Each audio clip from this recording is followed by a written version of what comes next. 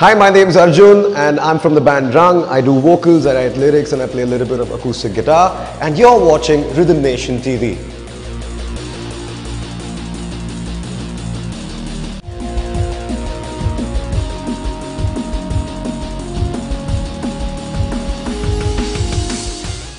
We used to have this television show that's playing on RNTV when I was about 2 years old. It's a show called the Maharastra, which is based off the epic. There used to be a few verses and proses and stuff which are sung out at the start. So when I was about 1.5, 2 years old, when I didn't really speak much, there was something interesting which used to happen where I used to sing along with each line of what you call the shloka. And my mom tells me today that at that age it was a difficult thing to associate with, which is where she realized that my bond and love for music and anything to do with using the voice, using elements and notes and things from around you, all of the influences around you, it just led to a common discovery through music and trying to interact with life through music. So it's always been there from a very, very young age, and it's something that's running through my family as well. Like everybody, my dad sings a little bit. Everyone's a great, I mean, I would not call them bathroom singers, but everyone's quite passionate about their music. Every family gathering would have a bunch of people sitting together and singing. So it's been something that's always been a part of life from a very young age.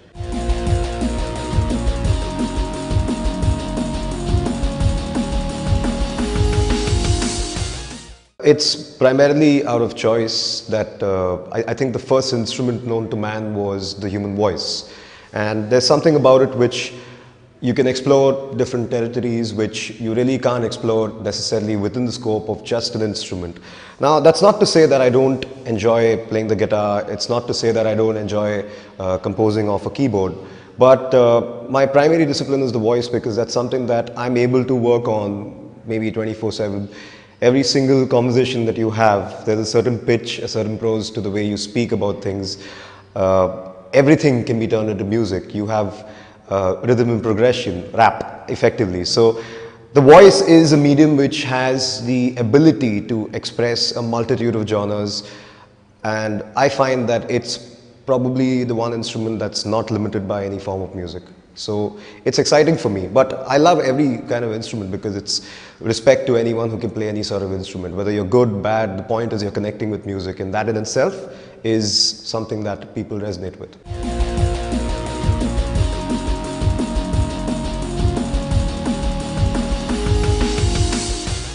When I joined my college, I would say that music was always a hobby until then.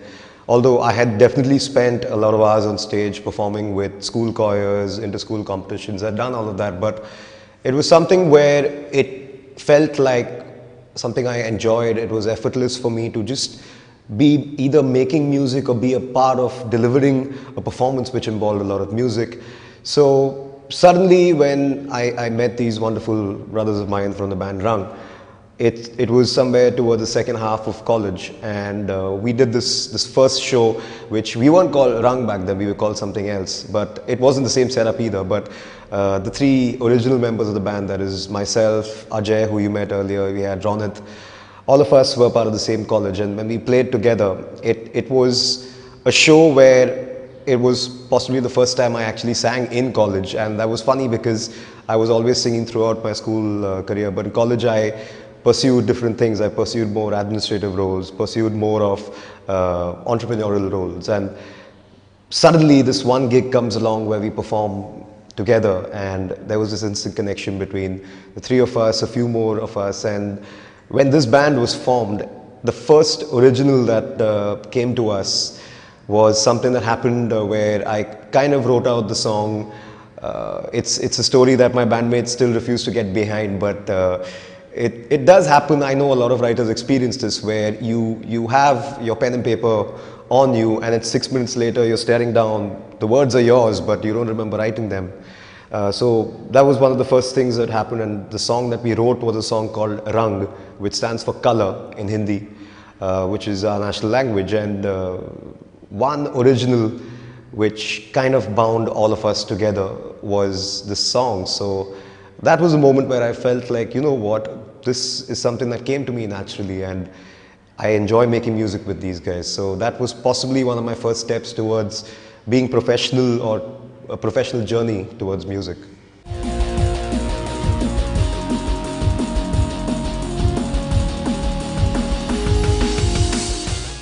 It was great. It was obviously a wonderful and exhilarating feeling.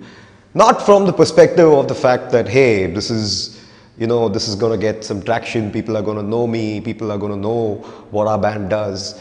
I don't think that any of us really care about that part of it. Yes, we want you to know about us, not because of the fact that, hey, we've seen them 15 times on television, but the first feeling, and that we all experienced, I can speak for the band as well, is that we were just happy that people are getting to hear our work. Because if you want to be an artist today, you've got to believe in the fact that the stuff that you're making is something that a lot of people will connect. It doesn't matter what age, caste, creed.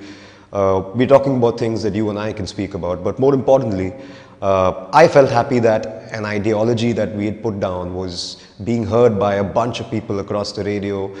When our first music video broke on television, it was a proud moment for all of us. But that feeling still stands today, where we're still primarily happy about the fact that we're just being heard, and possibly that starts the journey towards being understood.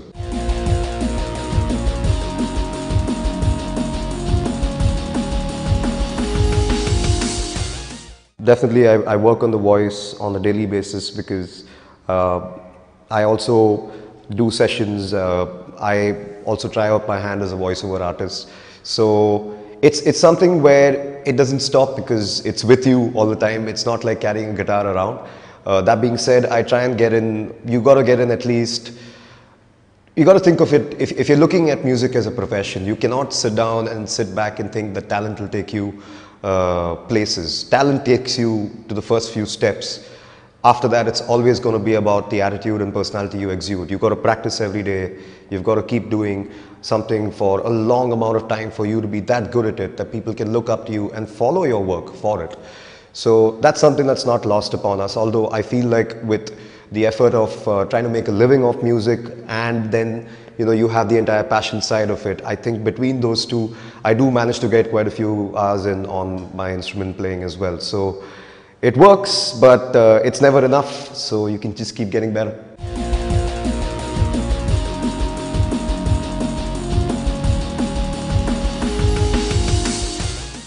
Oh, this is an interesting story. I don't think I've told this to the band as well. I was in my preschool, what they call lower kindergarten out here, and I was playing the lead in a musical for Old MacDonald, and I was playing Old MacDonald. And incidentally, I realized that now that I was what, 4, 3, 5, I'm not sure how old are you when you're in kindergarten, I don't remember, but it was barely a few years old, and you have a bunch of about 20, 30 students on stage waiting for you to deliver your lines, to sing them out, to cue them, to do all of that. And in hindsight, I think that was pretty cool to pull off for the first performance. It was very good to do that, and I hope that I can replicate some of that today, because it doesn't seem to be the case. That 5-year-old version of me is a lot cooler, much cooler.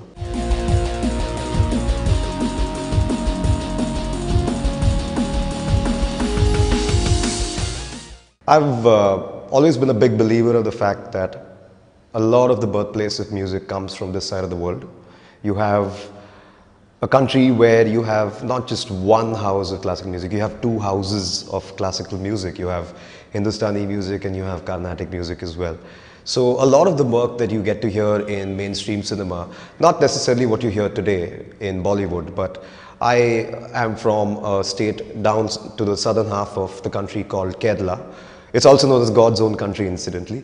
And out there you have a very erudite film industry. They are excellent and they pursue their art for what it is, and art is what has made it to the commercial stream as well for them. So I was lucky that a lot of the music that I heard up front was, if I'm listening to my grandparents play stuff, it was either from the classical gharanas music Or it was a Malayalam film song where you have singers like Dr. Yeshudas, who's regarded as one of the best Carnatic singers across the world. So that was a lot of the early stuff that I heard when I was a kid. But aside from that, my dad has heard a lot of Hindi music, and that was a time in the 70s where you have these composers like Mr. R.D. Burman.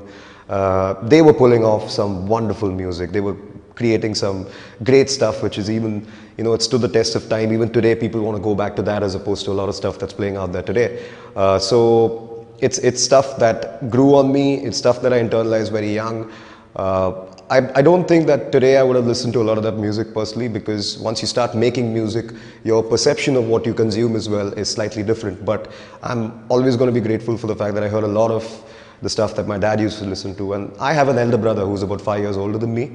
So my influences also come somewhere blended with his. And I think right from the Beatles to, you know, what you have playing today, you have a lot of the Porcupine Tree craziness happening about 6-7 years ago. But lately I'm into electronic music, and every day just finding new artists to enjoy, explore and learn from.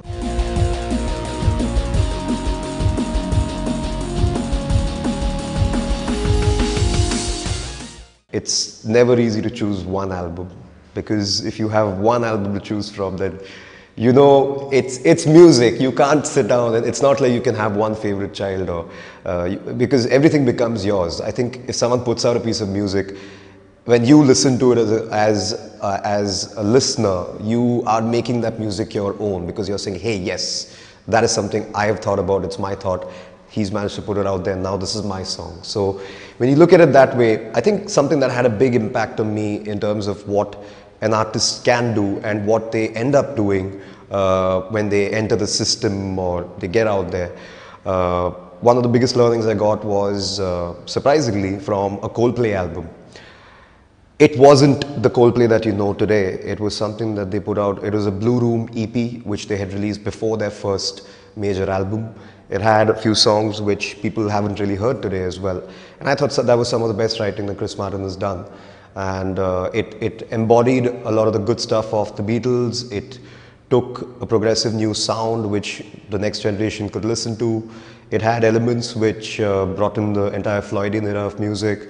It had a lot of stuff going for it. But those 3-4 songs, more importantly, made a lot of sense lyrically. They were beautiful. All of that stuff really hit me hard. It worked for me even more because of the stuff that Coldplay's put out today.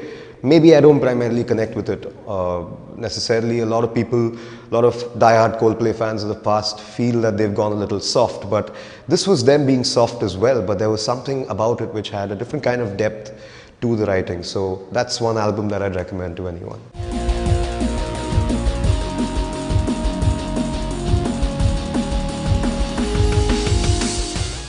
Original music has been something that has come about for the last 8 to 9 years. I would say Rang was the first journey of making an original for me. I did do some stuff in school as well, but I would say that the first time I really sat out, thought of a song right from, you know, you look at songwriting from the perspective of not just, hey, you got a verse, chorus, second verse, chorus, bridge, final chorus. You know, that's like the cliche, the standard template which everyone takes up, but you got to get through that phase to understand what more you can do. And that journey started for me with this band as well, and that was about 8-9 years ago.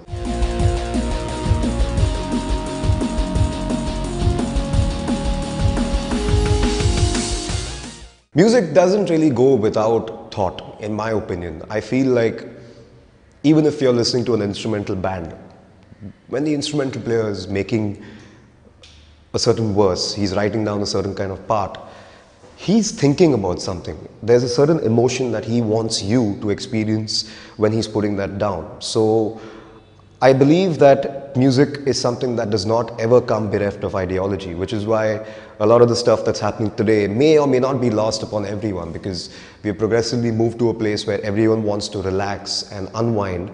But I believe that music has always been a tool which confirms cultures, defines cultures, and also becomes a timestamp of the era that you live in. It's something that always goes with ideology. It's something that never comes without thought.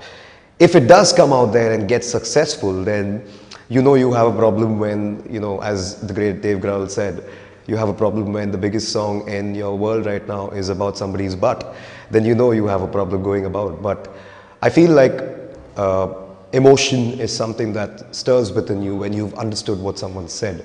And I feel like we're getting into a zone now where probably in the next few years, if things go the way they are, if the balance tilts towards the side of, hey, music is entertainment, there's nothing wrong with that. But you got to realize that music first is a tool of cultural influence, change, and also, documenting for future generations what you and what your time stood for.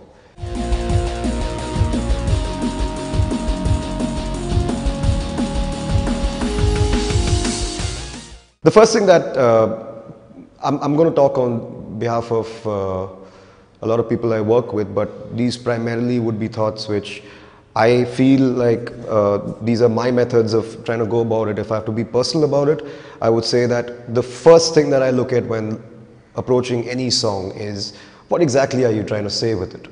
What do you want your audience member to feel? If someone's listening to it, are they going to be stationary when they're listening to it? Do you want them to move? Is there a certain pulse, a certain groove that you want them to feel? That automatically defines what zone you want to take your track into. Once you figure that out as well, if it's an idea that requires you to rush your audience, if it's an idea that requires them to be laid back, if it's an idea that requires them to be up on their feet, jumping, bouncing, going crazy, screaming, that automatically defines how heavy your track needs to be, how light it needs to be. How many words do you use? Do you write 15 paragraphs? Do you cut it down to just 3 lines? A song could be anything. And if it starts off with a very strong objective on what exactly you're trying to define and achieve, it'll be great. That being said, that's one style of approaching it. That's one way of approaching it, where you define the goal and then head towards that. But sometimes you got to let the music take you towards that goal and end up discovering and uncovering rather that particular idea which you yourself did not know you could think of.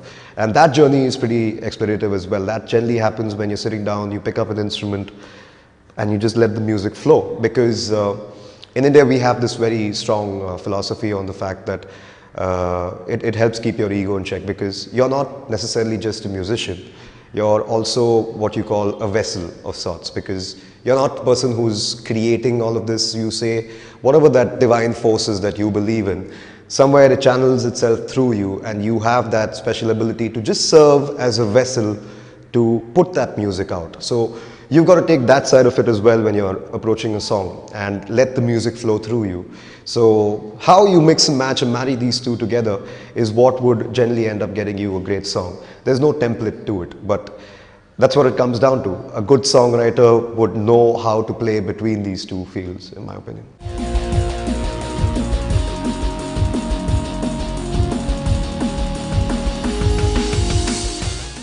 I'm kind of still waiting for that moment. But you've got to understand that it's never going to, you feel validated when, of course, different people would argue that the first payout that you get for doing a gig or for creating a track for someone, or hey, you wrote lyrics for somebody and they said that, hey, I liked it and I'm going to use it in a song, and here's so-and-so monies for it. That's generally the moment that serves as validation for everybody. On a personal basis, for me, I think when you walk onto stage and you have a good bunch of people, you have thousands of people singing along with you words that you guys have put down as a group, singing along tunes that you've created as a group, that's when you really feel like, hey, we started something. People are connecting to this. And if people are connecting to it, it means that we must be doing something right, or something new is getting established and created as well. So I think one of the first few rung shows that we did, when we played to these college audiences, and suddenly they started giving us these requests, and the requests weren't for cover songs. The requests were for some of the originals which we had released, very low quality originals, if I may add. Those were about 5-7 years ago, when bands just figure out, you plug and play, you figure out, put out your first recording. But that connected with people instantly, and for me, that immediately told me that this band needs to be making more music. It's been a very long and interesting journey for this band because we've had a bunch of lineup changes which have kind of held us back in terms of timelines. But that moment when we went up on stage and they asked us for not just one, two, they asked us for 3 of our originals. They requested for it. They were screaming out the name of the song, and when we did the song, they just sang along. That's when you feel like, hey, okay, you're onto something. I wouldn't use the word validation, but I would say that it did validate the fact that we are on the right path.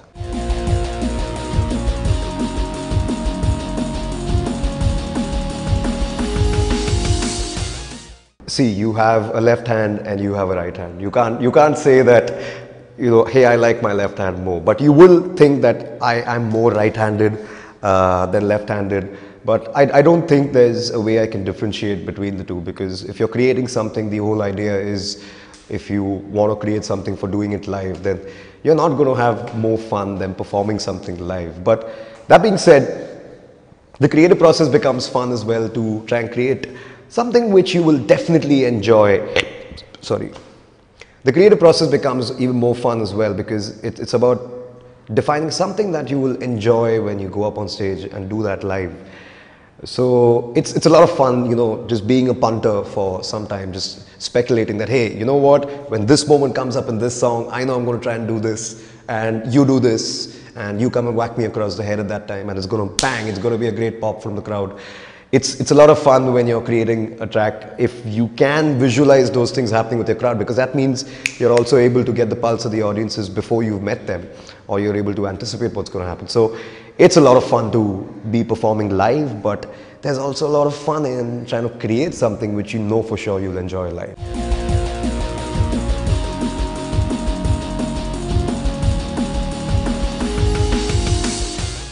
The first time this band went up to perform live as Rang was for this festival called Celebrate Bandra. Bandra is this, it's the start of the suburbs of Mumbai.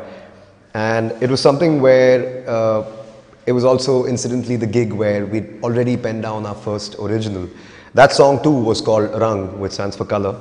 And we had an original that just bound us together. So that was extremely special because, you know what, it was the first time we went up on stage as that band, and it was the first few performances that we had all done collectively with other musicians. And you know, you have lyric stands and you have these cell phones on airplane mode with lyrics scribbled down on them, and you literally have verses which you've written out maybe an hour before you went up on stage, and people are looking at each other to remember, oh yeah, it was E minor, A minor, you know, you're just figuring out what chords were happening, and you get through that first performance. And frankly, for me, when we got off stage that day, I thought we did something special because it wasn't easy. We had literally finished up the song on the day of that performance, and we were really driven because the gig was getting a good amount of publicity, and we could have used some of that publicity to just get the word out there that, hey, we are also starting off as a band. And it was very, very memorable that it was our first gig and we performed our first original at our first gig.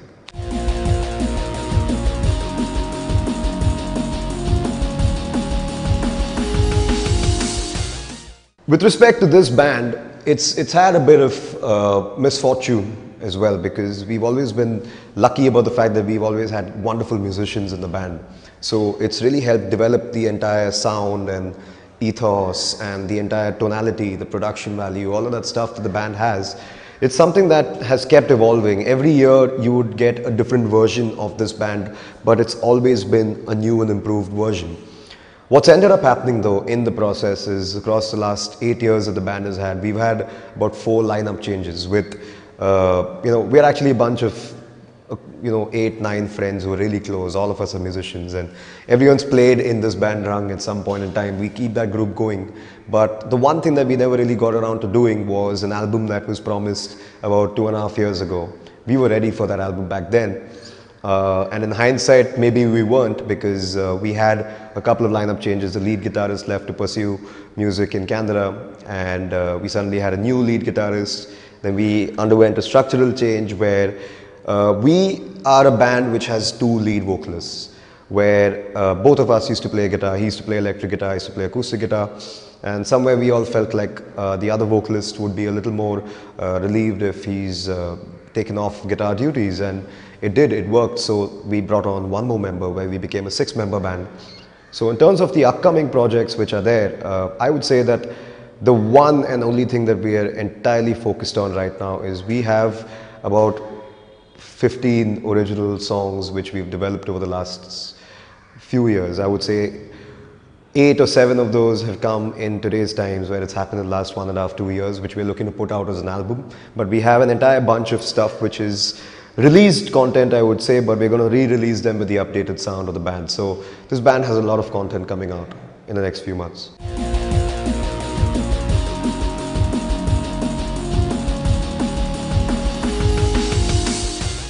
As a vocalist, I generally like a good sound check. I think everybody loves a good sound check, but you know, when you feel the vibe of the place, when you feel the sound of the place, what a lot of bands miss in this country is the entire entity of how the value of production that you need with respect to the way something sounds. If you play, however good your material is, I feel like in terms of a ritual, it's something that stays with me, that I want to make sure I've tested this sound out. Am I comfortable with the way? Am I able to belt when I have to? Am I able to hear myself properly? Am I able to hear the bass player properly? Am I able to hear the lead guitarist properly? The other vocalists? Both of us do a bunch of things as well before we go up. There are these random songs which start coming up, and we end up harmonizing to them together.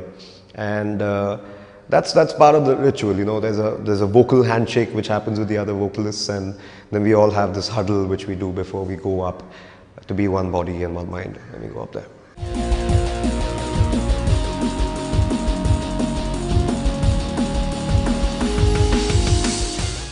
Well, it's surprising. We've made a conscious decision to make music in Hindi, and it's not because a lot of us listen to music which is not in this language, but the primary reason that we're looking to do this in this language is because the number of fans that you discover across this country, it's unbelievable. The musical potential of this country with respect to the kind of music we're looking to make, it's absolutely untapped and unexplored. Because there have been so many great legendary players before this, but it's something that every place we go to, we discover that you have this whole bunch of new audiences who've heard your stuff before. You might think they've not, but they've heard it. Incidentally, when we went to Rajasthan, we'd gone to Rajasthan to play a gig. Now, we've never played in that side of the country at that point in time. We'd never done that. And when we went there and we discovered that there were 3 people who had heard our stuff before. There were a bunch of people who'd ridden down from bikes from Ahmedabad, which is the western side of the country, and they'd come up to Rajasthan. So we found fans in completely unexpected places. It's been good.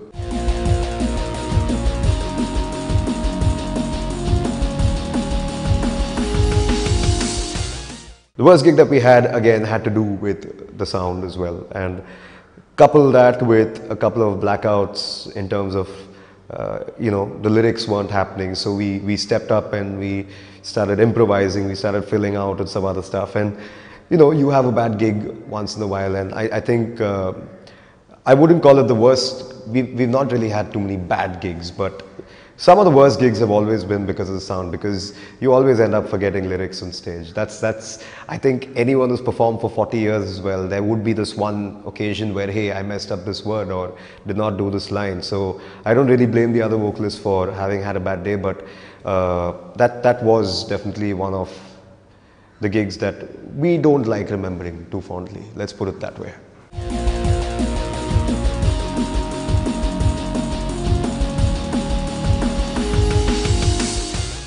I would say I'm going to toss up between 2 gigs. We've had a lot of gigs which are going to make it to that list, but for me personally, there were 2 gigs which did a lot. One was a gig where our Ronit, who was the other vocalist, he wasn't available for that gig, and we went down to perform at Rajasthan. So this is the first time that we were doing it as a one vocalist band where you have everybody else chipping in with the harmonies and the backing, but it was a lot more additional responsibility and added weight on me. And I would say we scraped through, we pulled through, we managed the gig. But that gig was special not for any other reason. It was because it was in the middle of nowhere, in the desert, in the night sky. You have lesser power, but you have just a good number of 200, 150 people who've made it to the middle of the desert just to watch you play under the moonlight. So that was a very special gig. Another gig that we really did well was, there were these 2-3 college gigs where people just went crazy. It was madness, because when you see the crowd throwing that kind of energy at you, suddenly you transform into someone you may not recognize yourself. You let go of all things, and suddenly you're holding a note when you're jumping up 4 feet in the air. And hey, I tried that at practice, that never happened, but suddenly when you have this energy coming at you from the crowd, you stay on top of that, and it was really helpful. So those 2 gigs somewhere form a lot of great memories for me.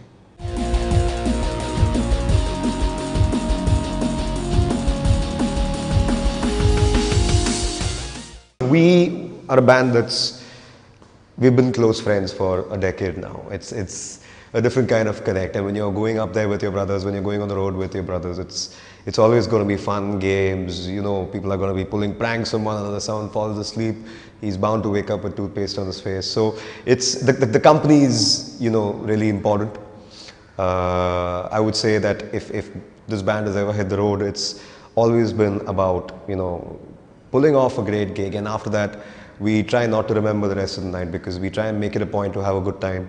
We try and make sure that we're enjoying this process. So these are some of the essential things for me. If you're taking a road trip, it's going to be about having fun, because that's what's going to help you make great music as well.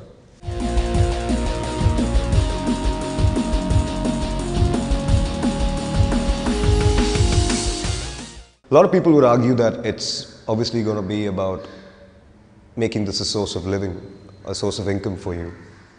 But if you do something, you work hard, if you're willing to put in those long hours, talent is definitely something that, you know, that's not something which you can do without. If you're not going to be talented, then you put in 1 million hours of effort as well. You will still fall short of a lot of people who do have the talent, because you have to, if you want to make it in the field of music, I believe it's going to be a combination of not just, it's going to be about ability, but translating that ability with that amount of dedication, hard work and effort to get through.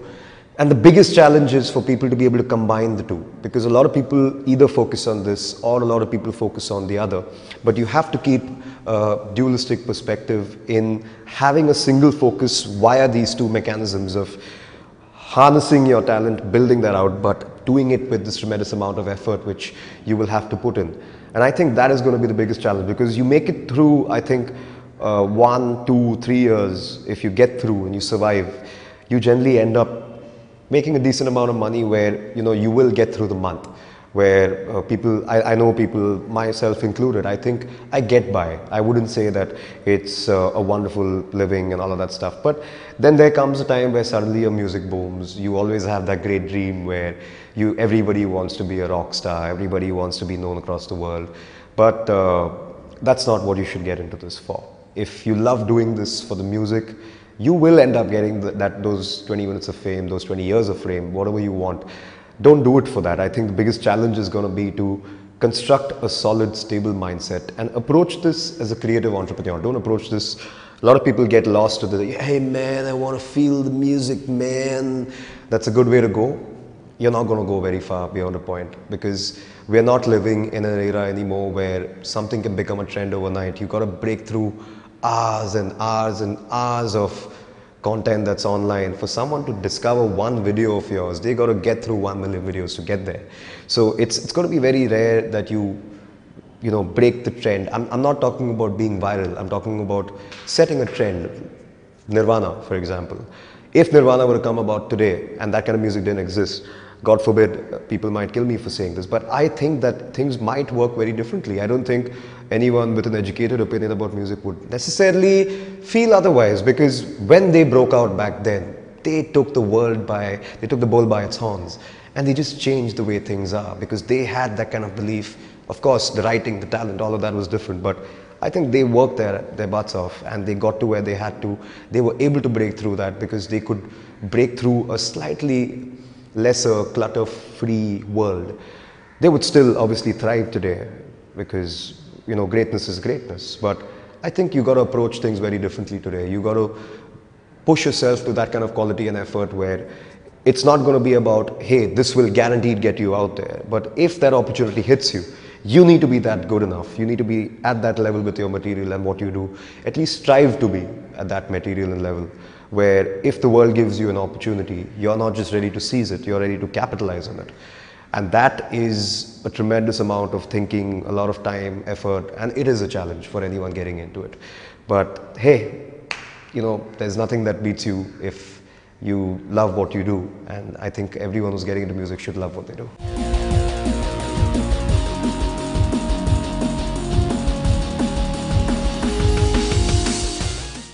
I think it's too early to talk of a music career, because I was doing this, I'm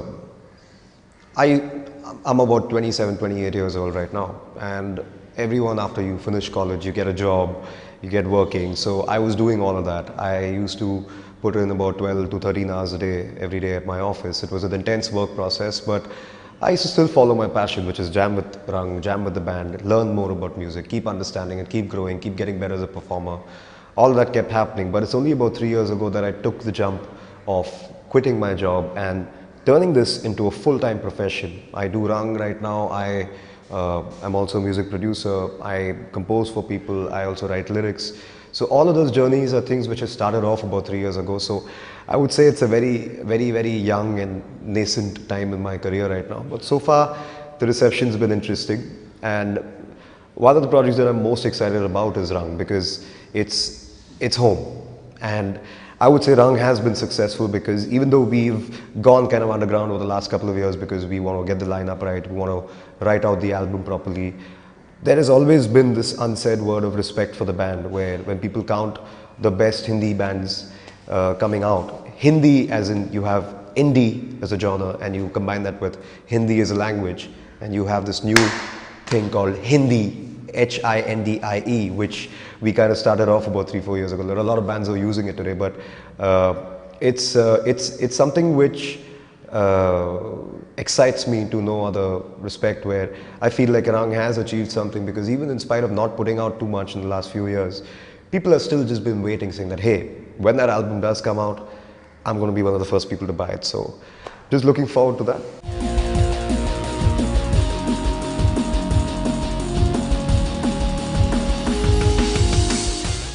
Get into it for the right reasons. Don't get into it because, hey, that guy had a viral video, so I can become a musician.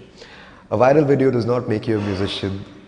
Stuff that you see on the internet does not make you a musician. A musician is someone who understands the art. It's a science, it's a journey, it's discovery, it's a responsibility, it's a lot of things. It's not just about going up on stage and having 10,000 screaming fans, because of course that's what it ends up at, but you know, you need to earn that spot as well. I feel like a lot of bands, a lot of people get into music for thinking that, hey, you know what, I'm passionate about music. Yes, you might be passionate about music, but you need to take a good, long, hard look at yourself and understand that, hey, can I really contribute to this? Can I really get better at what I do? Is there a longer path for me? Because if you're doing it to get in for 2 years, make your money and get out, you're doing a lot more damage to the rest of us who probably are trying to learn, improve, keep getting better, all of that stuff. So I would say that if someone's trying to get into this field, it's a candid opinion when I say that I think with great power comes great responsibility. That holds true out here, because if you're getting into music, you're getting into any form of art which is being consumed by people, it's not just going to be about the entertainment. If you want to get in for the entertainment, do it, but make sure that you define and distinguish and separate your efforts from saying that, hey, I would like to win a Grammy for the country. That's not something that you put out there if your music does not have that kind of value for it. So I would say that always get into it for the right reasons. But if you're getting into it, it's 24 hours of work, 365 days a year, because you never stop thinking, you never stop making music. So it's not about the chicks, it's not about the groupies, it's not about the audiences, it's not about all that alone. Of course, all of that comes into play, but it's something that comes in at the other end of the tunnel, and you need to be able to take that journey through the dark. So get into it for the right reasons is all I'd say, always.